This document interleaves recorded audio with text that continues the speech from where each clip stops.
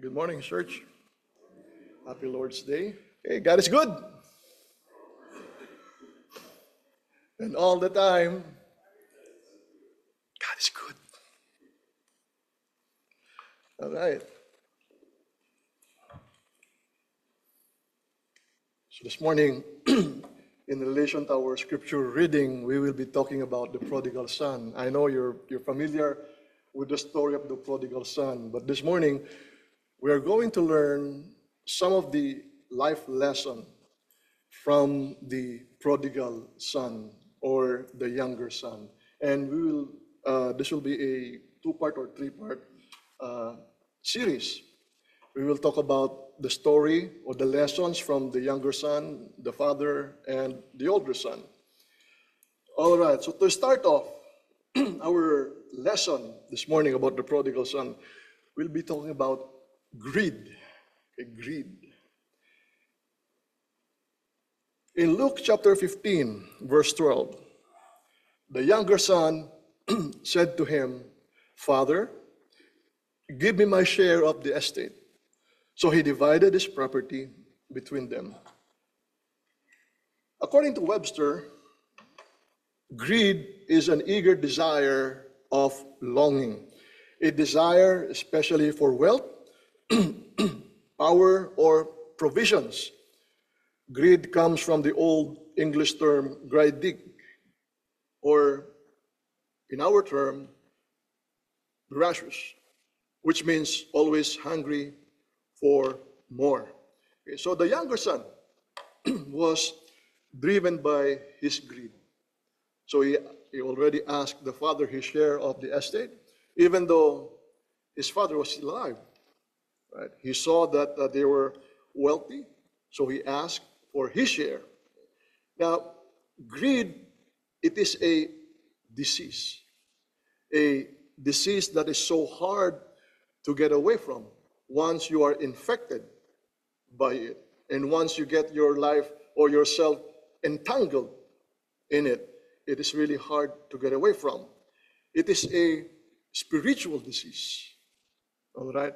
It's a spiritual disease of man's heart because it replaces God from what is at the seat of our heart. And that is why greed is also idolatry in the Bible.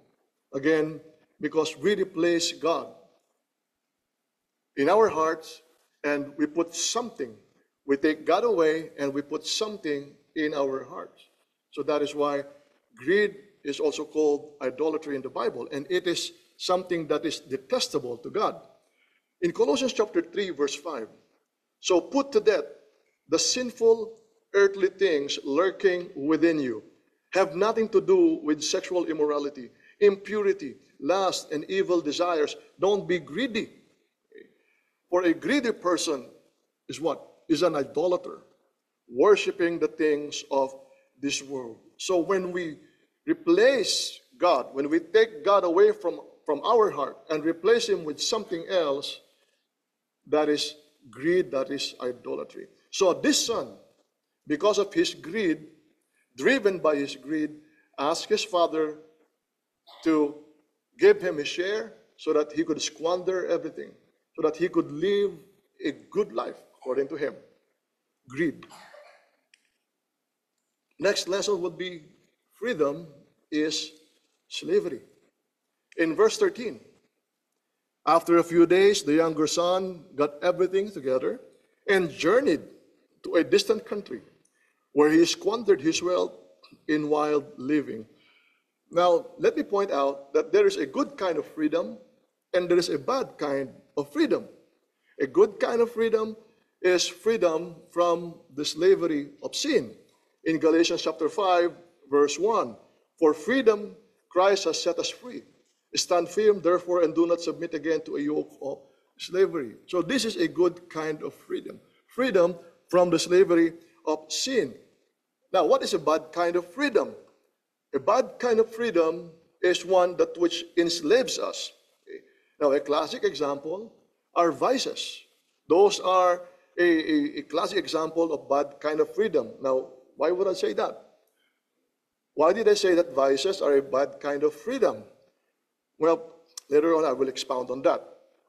Now, another good kind of freedom that enslaves us, but not to sin or works of sin, but it enslaves us to righteousness, or it enslaves us of righteousness. And that is a good kind of freedom. In Romans chapter 6, verse 18, and having set free from sin, we have now become slave of righteousness. So there is a good kind of freedom.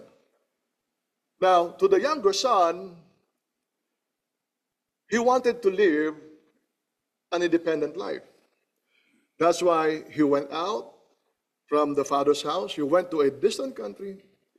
He took his share of the estate and squandered everything. He wanted what? Freedom. Independent from the father. Now,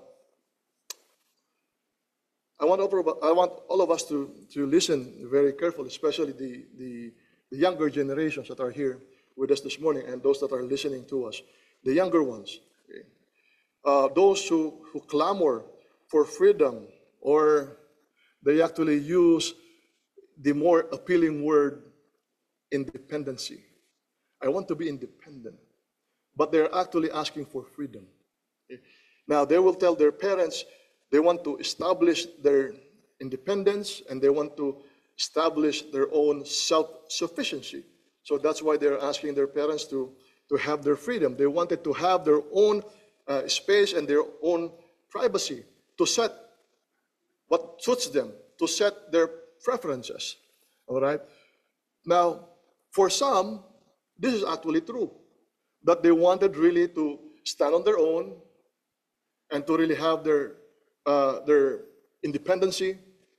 But that is true for some. But for others, that's not really entirely true. Okay? It is just a subtle way of telling their parents they want to be out of the house. It's a subtle way of telling their parents, back off. Give me my life. Okay? I don't want anybody telling me what to do.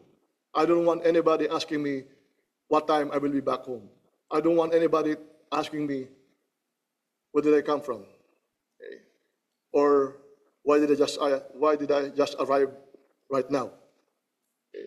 So it's a subtle way of telling their parents really to, give me space. Back off, please. Now, they are just using the word independence.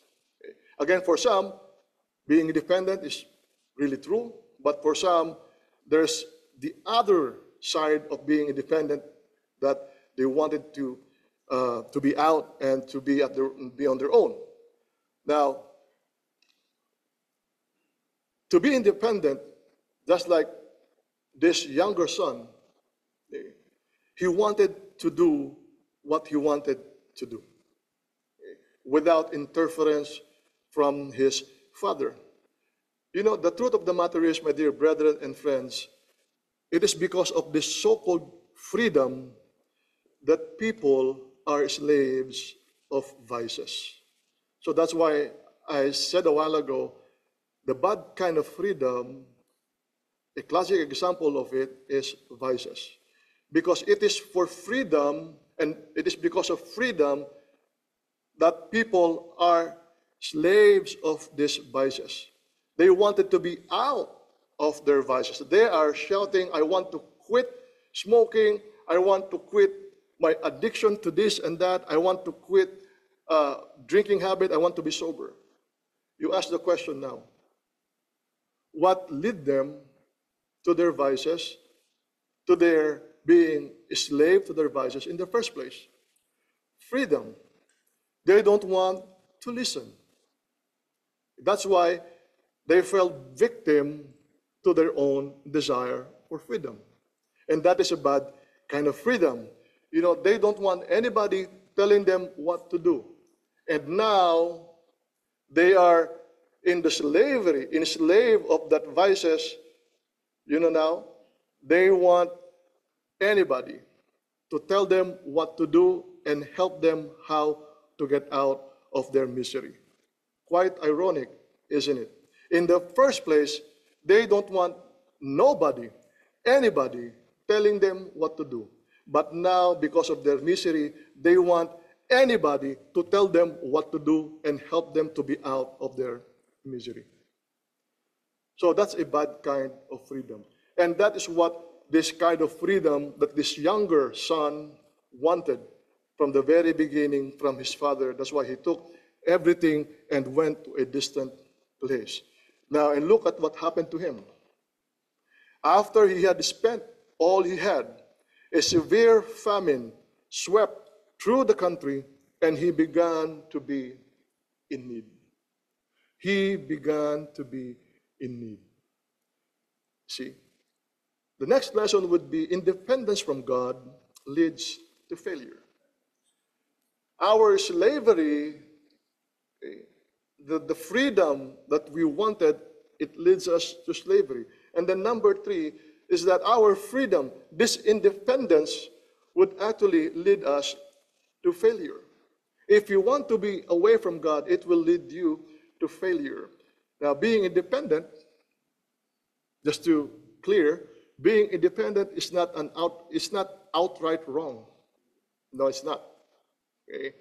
Now, when we were babies, when we were still young, we were totally dependent.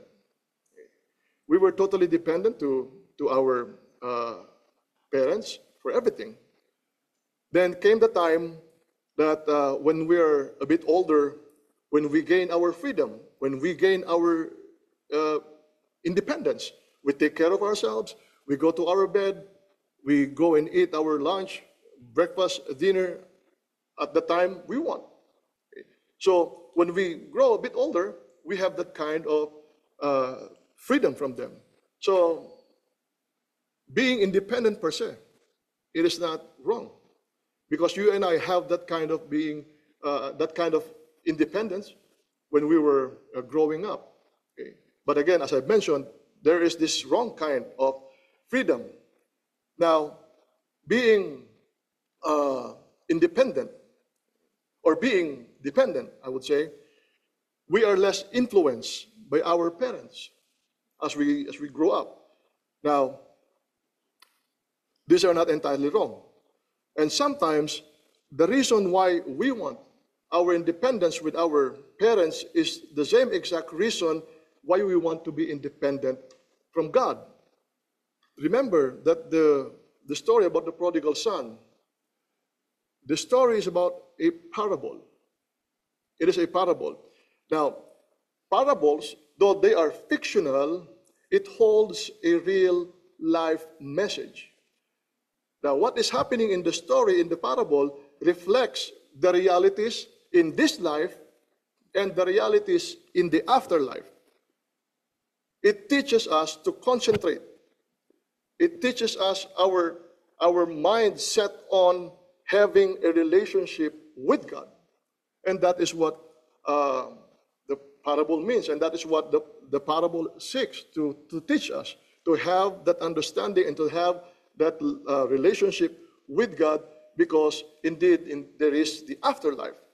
Now, the younger son foolishly seeks independence from his father, that thinking that he could have a happy and meaningful life. Okay. That's what probably in his mind, that's why he wanted to be independent from his father, only to find out at the end that his life would be miserable. Now, when we talk of sin, being our lives in total misery because of our independence away from God, because of our sin, when we talk of sin, we go back to Genesis. We go back to Adam and Eve, okay? And learning from Adam and Eve about the sin. Now, let's go back to Genesis chapter 3, verse 5. For God knows that in the day you eat of it, your eyes will be opened, and you will be like God, knowing good and evil. The words, you will be like God. Let me ask you, how do you like the sound of that? You will be like God. Sister Monica, you will be like God. Sounds tempting, isn't it? Right? So, When Eve heard those words, well, I was thinking, his eyes probably lit up, and wide open in amazement. It was like, wow, I will be like God, right? So he was probably amazed and thinking to herself, I want to be that. I like that. See, who wouldn't be? So tempting, isn't it?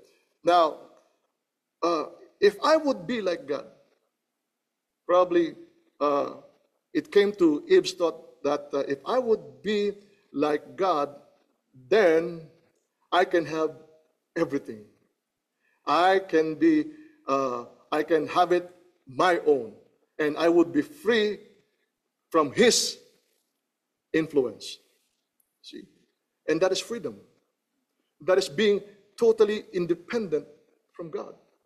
So when Satan tricked Adam and Eve to touch and eat the forbidden fruit, it was actually, he was trying to get into their minds to have freedom, to have their freedom, to have their independence from God.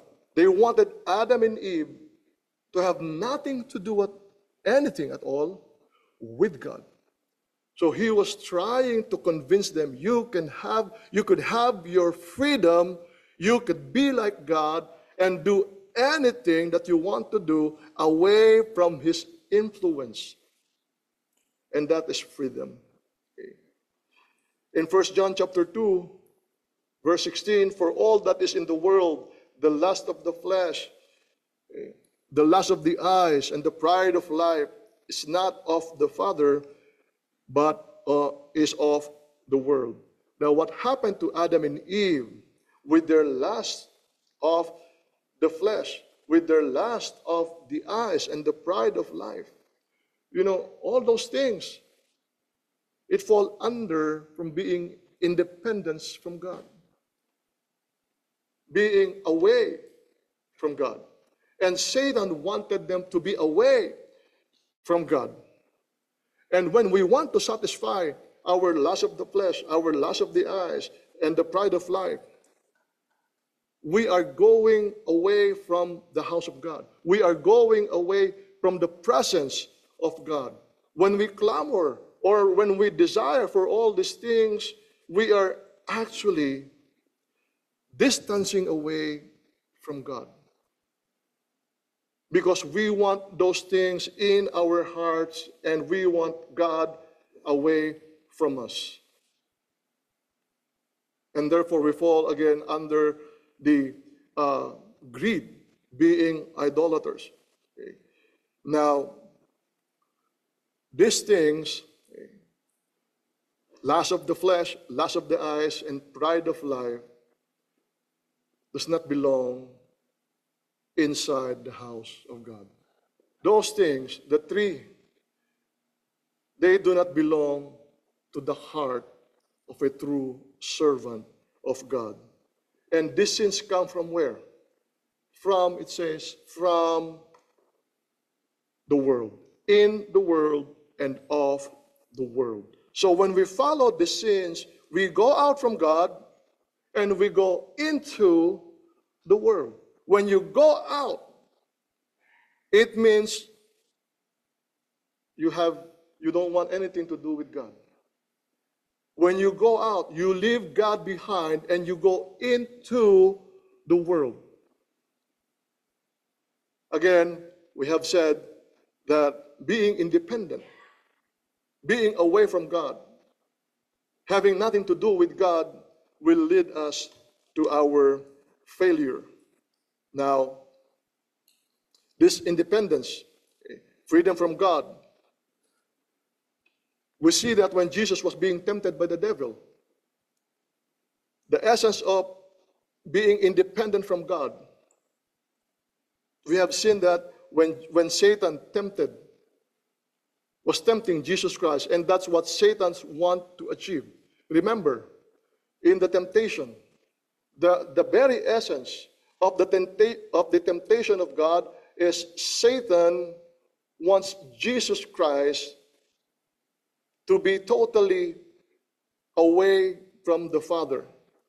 Satan wants Jesus Christ to put his trust to him, to Satan. When you go back to the temptation, that is the essence of the temptation, one of the essence of the temptation of the devil. He wanted Jesus Christ to be totally independent from God. But Jesus Christ, he didn't budge. Jesus Christ said no. And Jesus Christ, because of his knowledge of the scriptures, he quoted the scriptures. And by quoting the scriptures, he was totally being dependent from God. But the Satan wants him to be independent from God.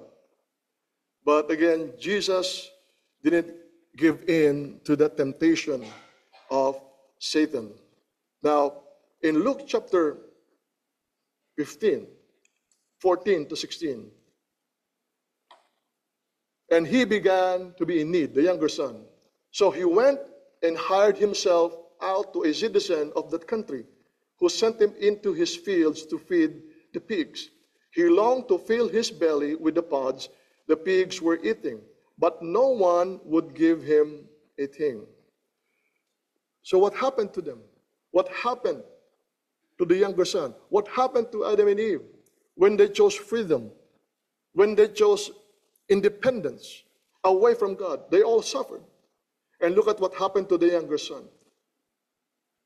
When he chose to be away from his father, when he chose his own freedom, this younger son suffered. He began to be in need. And then he hired himself out. He was sent to feed the pigs. And then he ate with the pods the pigs were eating, and no one would give him a thing. In the parable of the prodigal son, the father was depicted as a good and a loving father. You know, an ideal father that a child would love to have. Okay? And just like our Heavenly Father, who is a good and a loving Father, who lavishes us with everything that we need for in this life and in our spiritual life. In Romans chapter 1, verse 20, tells us, forever since the world was created, people have seen the earth and sky. Through everything God made, they can clearly see his invisible qualities, his eternal power, and divine nature, so they have no excuse for not knowing God. God had given us everything. He is a good and loving Heavenly Father.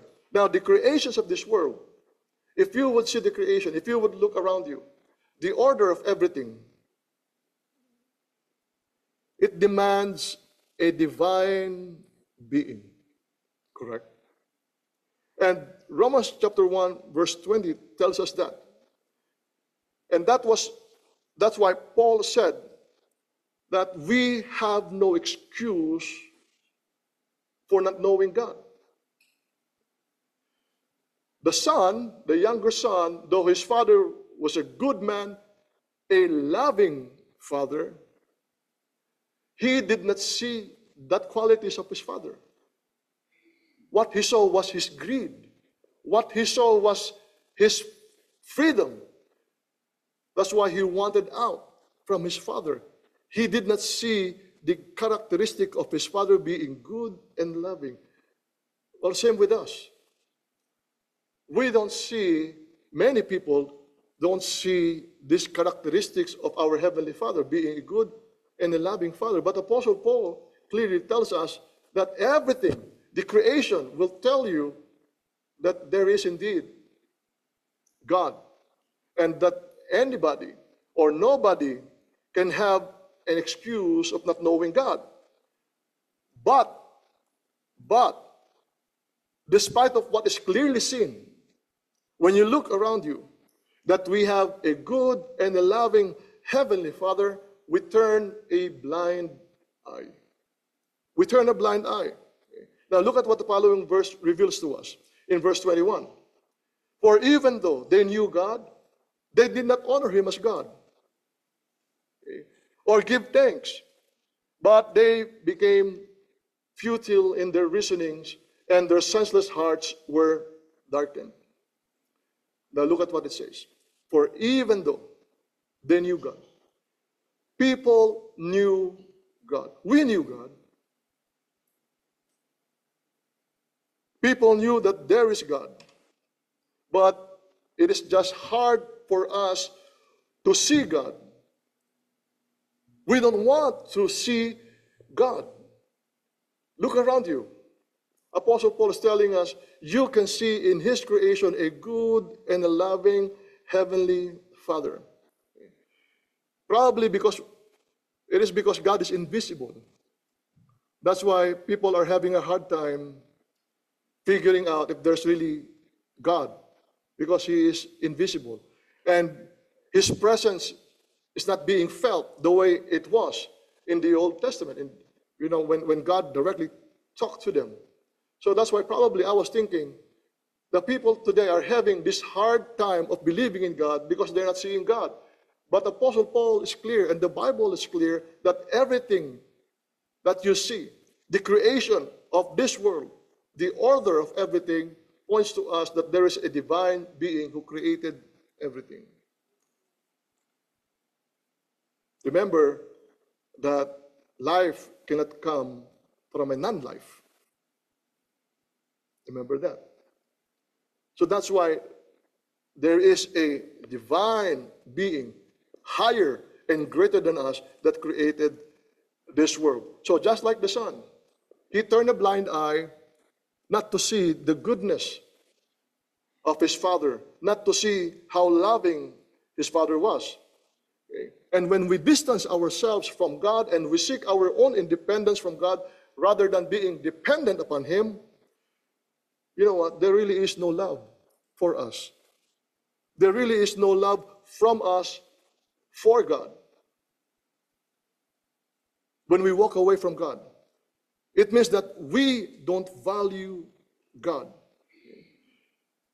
Independence from God is letting go of the hold of God, letting go of his hands, letting go of the grip of God on you.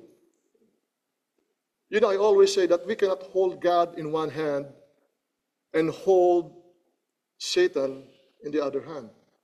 We cannot do that. We cannot just do that. That won't work. God won't have it. He is a jealous God. It's either you serve him or you don't. It's either you love him or you don't. It's either you're with him or you're not. You cannot hold God and hold the devil in the other hand. That won't work with God. Okay? We cannot play, master to the real master. We cannot do that. As we reject the hands of God, we are rejecting his deity. We are rejecting his sovereignty. And as we reject his sovereignty, it means that you are rejecting his authority over you. When we talk about his sovereignty, we refer to that God created everything. And when you reject God, you are telling God, you did not create me. When you reject God, you are telling him, I am able even if you are not with me. I am sufficient on my own. Remember the last time I stood before you, we talked about the sufficiency of God. Okay? Now, with the futility of our mind, with that kind of attitude that we don't need God, then why would you really honor God, who did not create you? Okay? Why would you thank God for you believe that what you have comes from you? Or why would you thank God for you believe he has nothing to do with your success? For why would you honor God when you believe that he is not the creator of everything? And why do you need God for you believe he has nothing to do with you? If you truly believe that there is no God. And then Paul said, for even though they knew God, they did not honor him as God or give thanks to him. Because in the first place, you don't believe in God. Why would you thank God? And why would you honor God? That's why in Romans 1:28, 7 verses after, Paul said, since they thought it foolish to acknowledge God. Because they don't want to honor God, they don't want to do anything with God, they don't believe in God, they want total freedom from God. Paul said they thought it foolish to acknowledge God. Indeed, why would you thank God if you don't believe in God? You know, it's quite ironic that people who don't believe in God, when they hit rock bottom, when they are in their misery, they call upon God. Ironic, isn't it? You didn't believe in God, but when you are down there so low, you are now calling upon God whom you don't believe. That's why Paul said they thought it foolish to acknowledge God. He abandoned them to their foolish thinking and to let them do things that should never be done. Now, what happens is that God did not push himself to us. He didn't push himself to us. Okay? But it says he abandoned us to our foolish thinking and let us do things that we should never have done. So God allowed our free will to take its course. If you want to serve me, go ahead. If you don't want, go ahead. God allowed that free will of ours to take its course. But of course, whatever decisions that we would make, there is always a consequence, good or bad consequence. Now, unfortunately, when we choose to be away from God, when we choose to be independent from God, it will lead to our failure, just like the son in the story. It will lead to your failure, if not in this life, I guarantee you, it will be in the afterlife. And that is for sure. See? So independence from God would lead us to failure. Next lesson would be, as in water face reflects face, so a man's heart reveals the man. Proverbs 27, verse 19. When you look at the pond,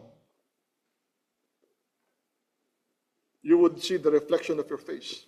And the Bible tells us, so a man's heart reveals the man. So when the younger son left his father's house, it was actually confirmatory action of what really is boiling inside his heart for so long.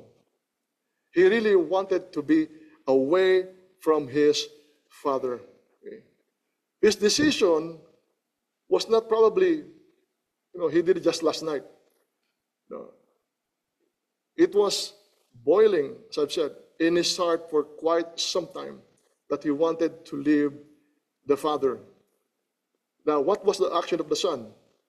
The action of the son was he left his father's house despite the goodness of his father. Number two, he went to a distant country. He lived on his own. Okay? And then third, he squandered everything. That was the action of the son, despite the goodness of his father to him. And when the son squandered everything, that is where the meaning prodigal comes in. The word prodigal means wastefully or recklessly extravagant, wasting large amounts of money irresponsibly. The Bible tells us, as the water reflects the face, so a man's heart reveals the man. When the action of this son, we can clearly see the heart of this younger son. We can see that his heart was bent on doing his own desires and doing away with his father. His heart was bent on sins. Clearly, his heart was focused on the three things: lust of the flesh, lust of the eyes, and the pride of life. And he ventured into those three things. Now, when he went out, got his inheritance, it was all about himself. Nothing to do with his father whatsoever. All about himself. Unfortunately, many of us are just living for ourselves like this son. We are only trying to live our day every day for ourselves, for our family, and not with God.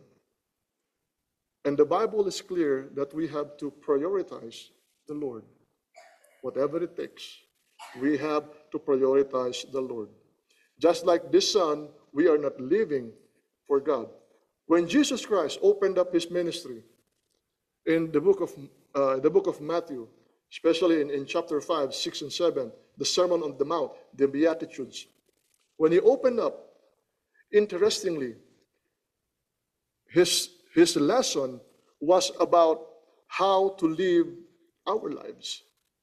There was a contrast between living our lives worldly, the worldly viewpoint, and living our lives his way, the Christian viewpoint. So when he opened up his ministry, he was telling his audience to live a life that is according to their principle, to God's principle. To a worldly man, it is about himself, me, myself, and I. But to a true servant of the Lord, it is about you. It is about first serving God, and then next yourself. It's not the other way around. But again, to a worldly man, just like this younger son, it was all about himself. Now, if you go around and you ask people if they have Jesus, what do you think their answer be? I have asked around in my entire life. I have asked around if they have Jesus. And the answer is a resounding yes. Many people that I've asked, they said that yes, I have Jesus. Yes, they have Jesus. But if you look carefully at the way they live, it's contrary to what they are saying. How could you have Jesus and when you are gambling? How can you have Jesus when your mouth is so dirty?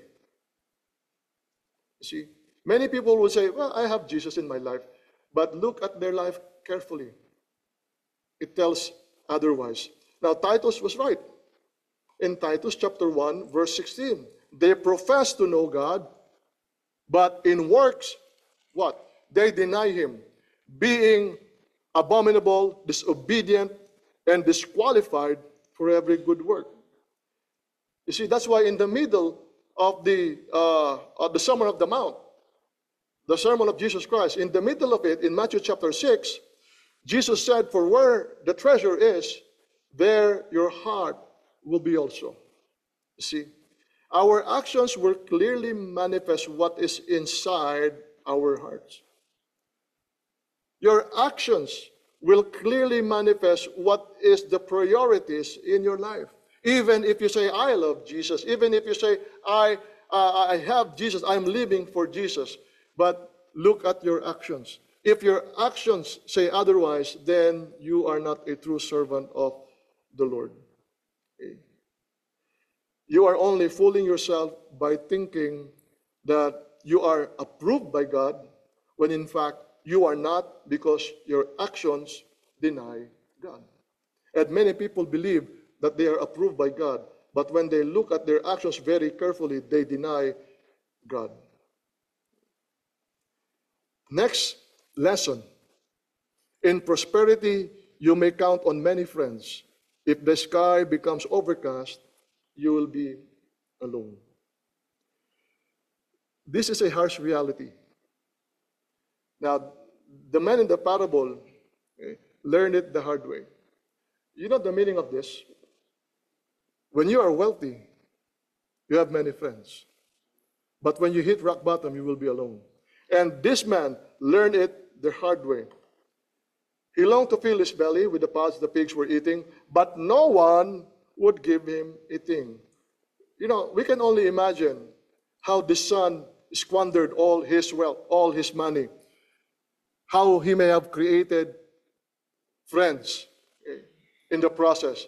And I was thinking probably he made other people rich, especially those whom he bought their services and their products. He made them rich because he has so many wealth.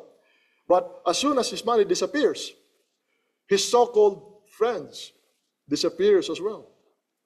Now, one article that I've read in BuzzFeed.com, there was one revelation by this young man. They used to have so much wealth. They live in a mansion. But soon after, they became bankrupt. So they moved out, they lived to a tiny house. And according to this person, they ate grape nuts for dinner. And for the first time, he saw cockroaches. And they would open up the light to scare the cockroaches away. You know. And I think that was the first time he saw what a cockroach looked like. Okay. And when he went to his friends, so-called friends, you know, because when the time that he was having the life, the good life, he was rubbing elbows with the wealthy and with the famous. But when they became broke, he went to his so-called friends, and guess what? His so-called friends told him, "We don't want to see you anymore. We don't want to do anything with you. We are ashamed of you. You put us to shame." And that's what you call friends, you see? And Ovid was right. In prosperity, you may count many friends. If the sky becomes overcast, you will be alone. See? They say that money is relative. Money is relative. Do you believe that? I believe that. They say money is relative, and I said, yes, that's true, because the more money you have, the more relatives you have. So money is relative. I'm just joking. Now, of course, there are those friends who would stick with you through thick and thin. Of course, I believe that. I believe that. And the Bible tells us in Proverbs 18 that there is a friend who sticks closer, okay, than a brother. And the younger son, you see, he learned it the hard way. When he had nothing, nobody gave him anything. Now, hopelessness reminds us of our futility and need for God. So he went and hired himself out to a citizen of that country who sent him into his fields to feed the pigs. Okay. In 17 and 19, finally, he came to his senses. Okay. And he said, "How many of my father's hired servants have plenty of food? But here I am starving to death. I will get up and go to my father and say to him, 'Father, I have sinned against heaven and against you. I am no longer worthy to be called your son. Make me like one of your hired servants.'" See, he had this realization that he needed his father because he was hopeless. Now, we pointed out earlier that when we are living a good life, it is easy for us, to forget about God. And that is true. That is true. Now, we let go of God thinking we don't need him because we are so successful in our own life. We don't need God. But when you face suffering that leads you to hopelessness, it reminds you that you are vulnerable after all. Okay. Now, I use the word hopelessness, okay, because sometimes when we are suffering and we have the resources to get out of our sufferings, and we have our own ability to help us get through our trials, we won't call God because we are capable in ourselves. But when we are hopeless, meaning you cannot do anything anymore, that's when you will call upon God.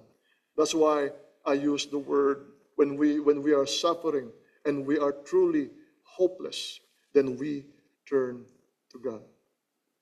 You see, hopelessness will lead us to God. That to feel hopeless is a humbling experience, but it is a good experience to make us realize that we are not God, and therefore we are not invincible. Now let us listen to what Paul learned in 2 Corinthians chapter 1, verse 8. We think you ought to know, dear brothers and sisters, about the trouble we went through in the province of Asia. We were crushed and overwhelmed beyond our ability to endure, and we thought we would never live through it. They thought they would die. But look at what he said in verse 9. In fact, we expected to die. But as a result, we stopped relying on ourselves and learn to rely only on God, who raises the dead. You see? When you think you can carry yourself without God, then you don't need God. But when you think you are totally hopeless, just like what Paul said, when you stop relying on yourselves and learn to rely on God, that's the time that you will have the real life. Hopelessness is our fail-safe, I would say, to steer us back to God. It is our autopilot when we are hopeless, when we are in dire needs. It leads us back to God. It is good to experience hopelessness. It reminds us to rely not on our strength, not on our wisdom, not on our ability, but to rely on God alone. And he said to them, watch out, guard yourselves against every form of greed, for one's life does not consist in the abundance of his possessions. Greed. Because of greed, we don't want to do anything about God. Because of greed, we think that we can do anything away from God. But God will teach us a way so that we can go back to him. And Luke tells us, for one's life does not consist in the abundance of his possession. What you have comes from God. What you have will not define you. When you look at yourself, when you look at your bank account, when you look at how wealthy we are, those things will not define you. What defines you is what is in your heart. Well, it will define you being ungodly. But true definition of life is when you have God in your heart. One final thought in Luke chapter 9, verse 24. For whoever wants to save his life will lose it. But whoever loses his life for my sake will save it. Just like the younger son, he wanted to have his life. But in the end, he learned that he will lose his life away from his father. It is a reminder for us that away from God, if we want to save and have our life away from God, we will lose our life. You will definitely fail. But with God, we can have the real life, if not in this earth, in the afterlife in heaven. My dear brethren and friends, the gospel is yours. Let us learn from this younger son. And for those who have not yet accepted the Lord, may we ask you to open your hearts to God and repent of your sin and come to Jesus Christ and be baptized into his name for the forgiveness of your sins, so that you can find your life, your real life, hidden with God.